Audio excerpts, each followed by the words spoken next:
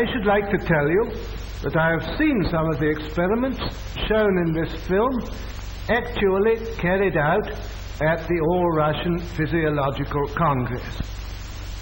As you can imagine, technique is everything. Besides such work as you are about to see, Bryukhanenko shares the credit for the methods of human blood transfusion which were first developed in the Soviet Union and are now practiced in this country, which have saved so many lives during the war.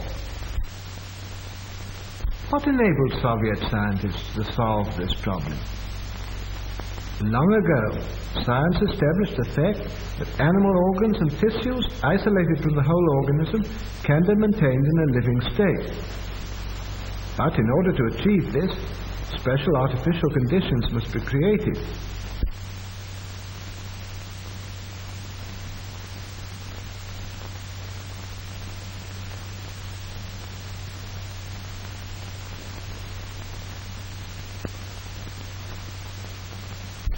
Isolated organs can be brought to life even though they've been removed from the animal's corpse some time after death.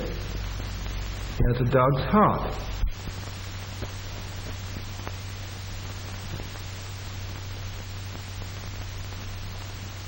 It can function as well in artificial conditions as in a living organism, and for this purpose, blood is introduced into the cardiac vessels.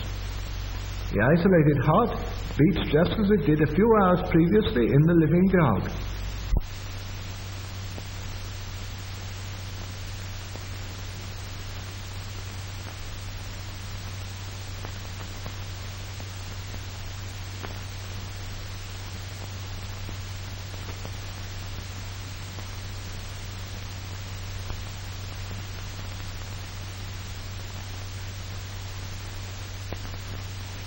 The following experiment is conducted on lungs taken from an animal.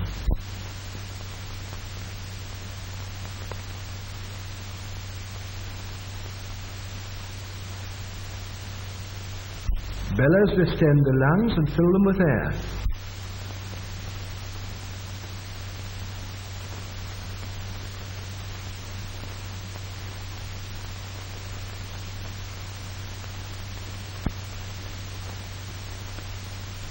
The venous blood is forced into the lungs by the action of the pump. The dark venous blood passes through this tube.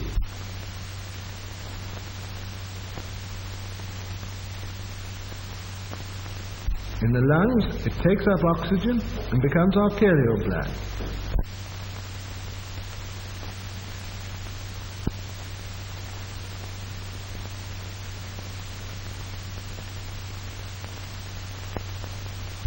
The isolated lungs breathe, producing the same chemical changes as in the living animal.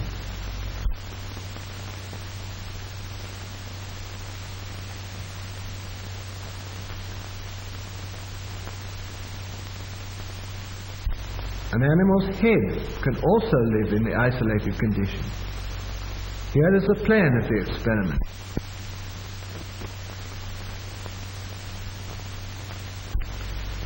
The arterial pump takes arterial blood from the reservoir to the head, while the venous pump drains off the venous blood. The blood is arterialized in the reservoir, where there is a steady flow of oxygen.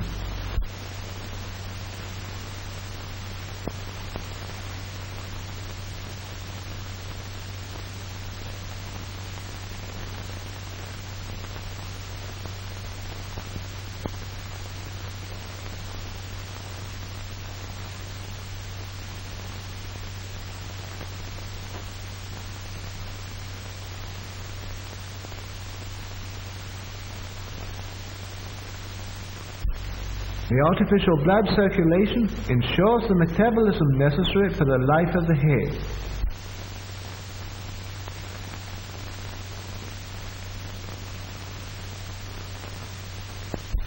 The isolated head lives on for hours and reacts to external stimuli.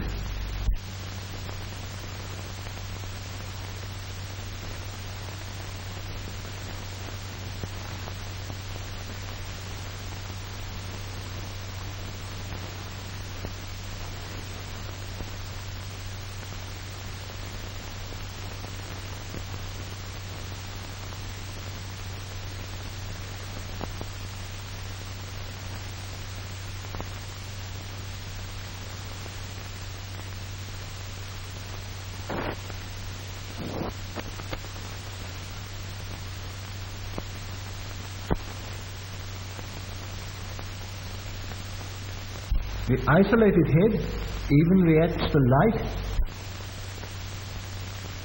and to sound.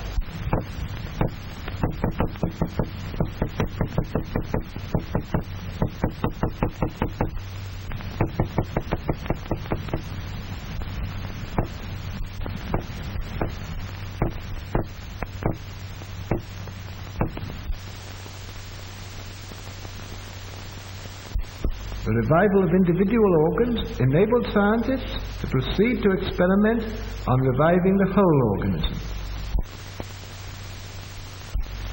The revival of the whole organism can be achieved with the help of an apparatus called the autojector.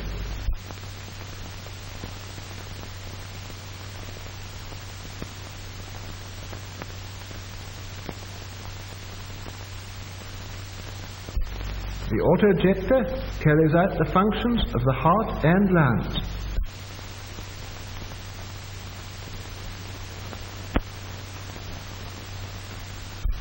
As we know, the heart, by its rhythmical contractions, supplies the body with arterial blood rich in oxygen.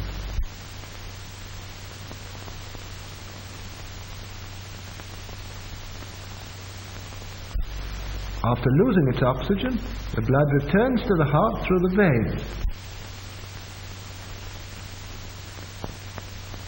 From them, it flows into the lungs, whence with a fresh supply of oxygen it returns to the heart, and thence flows into the arteries of the organism.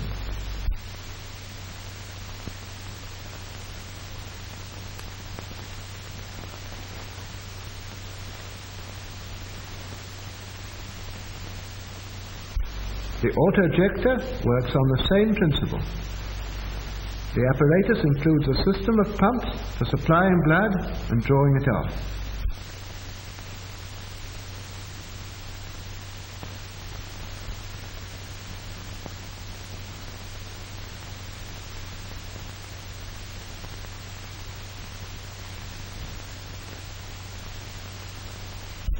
The arterial pump supplies the organism with arterial blood. When the blood has given up its oxygen, the venous pump draws it back into the reservoir. Here, just as in the lungs, it's enriched with oxygen and returns into the organism. The blood passing into the arteries of the body ensures the necessary metabolism. In this way, the autojector can perform the work of both the heart and lungs.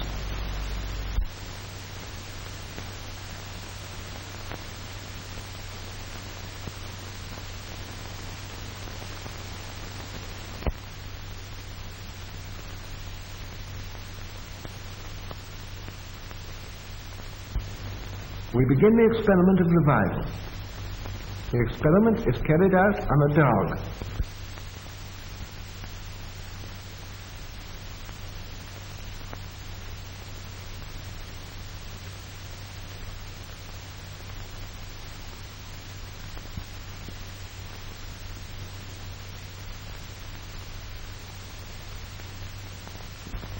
A substance which prevents clotting is introduced into the animal's blood. The dog is under an anesthetic. It doesn't feel pain. No interruption of the animal's normal functions has yet occurred.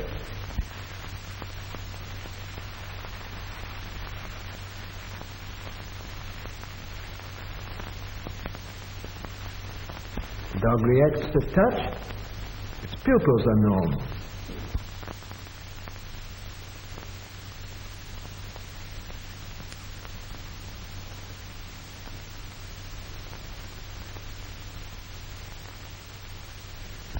A special apparatus, the chymograph, registers the breathing and the function of the dog's heart. The pulse and breathing are normal.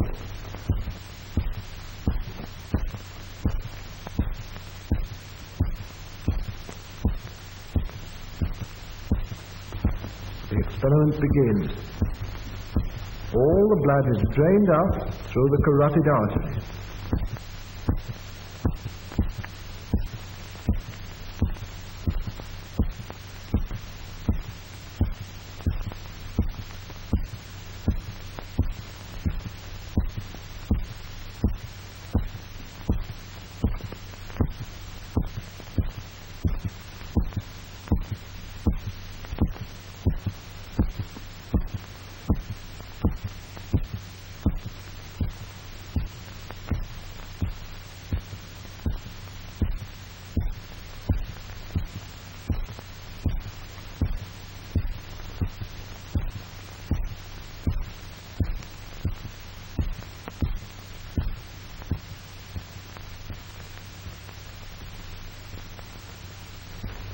The heart has stopped.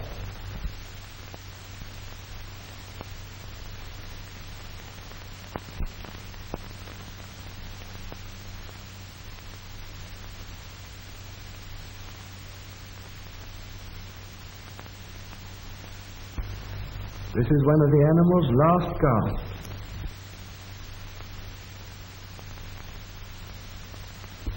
This is a final breath.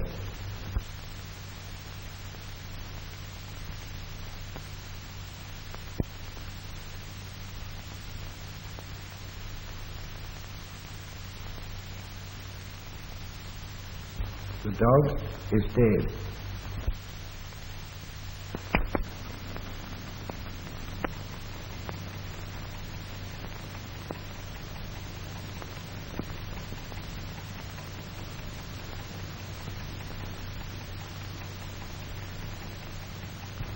Without operative interference, death would be final, as the disintegration of the body cells would gradually set in. The autojector is being attached before starting the revival. The arterial pump is connected with the artery.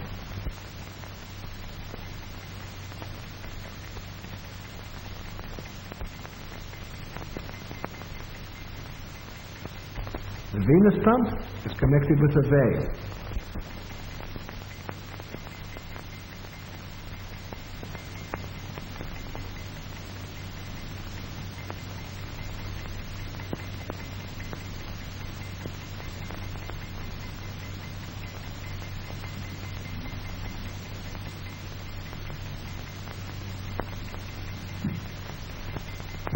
Ten minutes have elapsed since the animal died.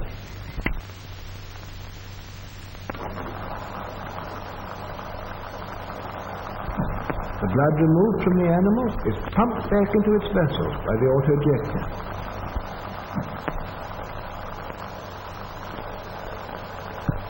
The autojector ensures a normal blood circulation in the organism, replacing the action of the dead heart and lungs.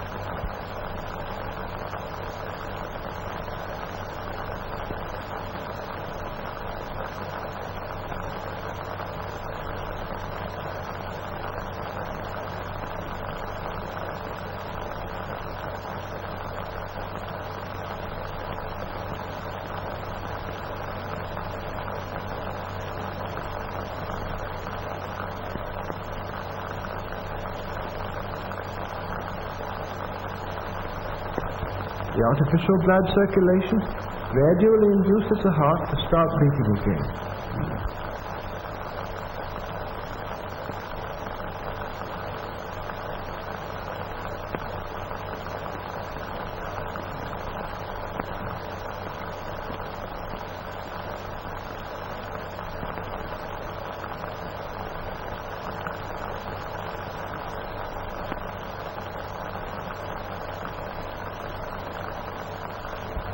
heart's action begins to be normal.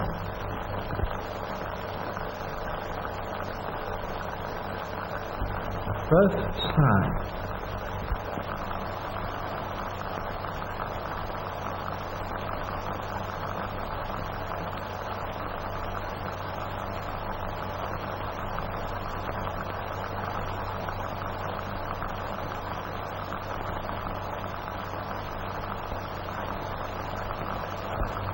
Respiration is gradually restored.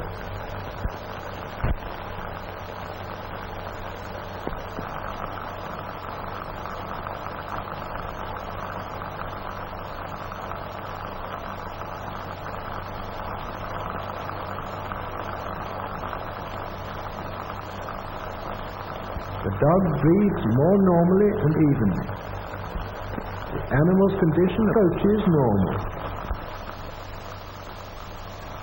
We can now disconnect the auto-ejector and leave the organism of the dog to maintain life with its own resources.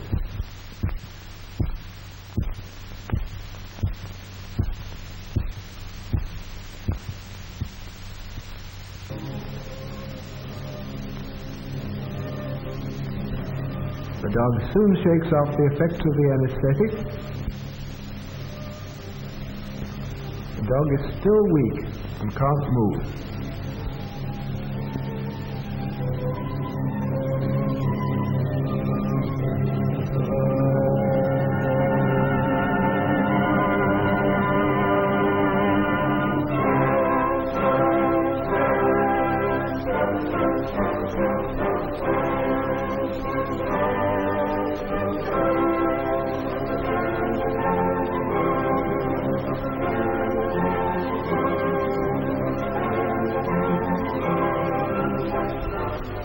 After 10 to 12 days, the dog returns to its normal state.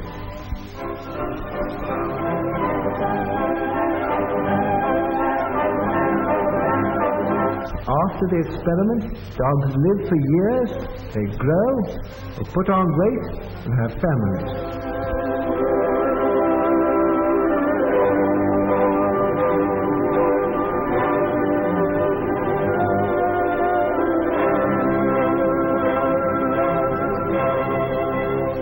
For a number of years now, 3 dogs have been under observation in the Voronezh Medical Institute after being revived by artificial blood circulation.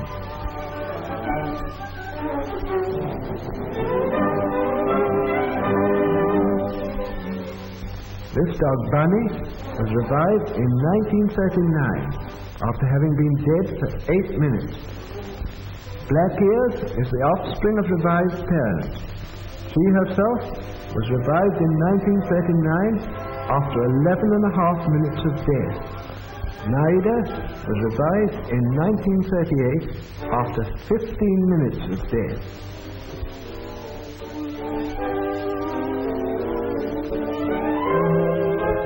These experiments on the revival of dogs have shown that the process has no harmful effect on the animal organism. The question of the revival of animals is one of the most interesting problems in physiology today. Experiments on revival have added to the valuable store of our knowledge of experimental medicine.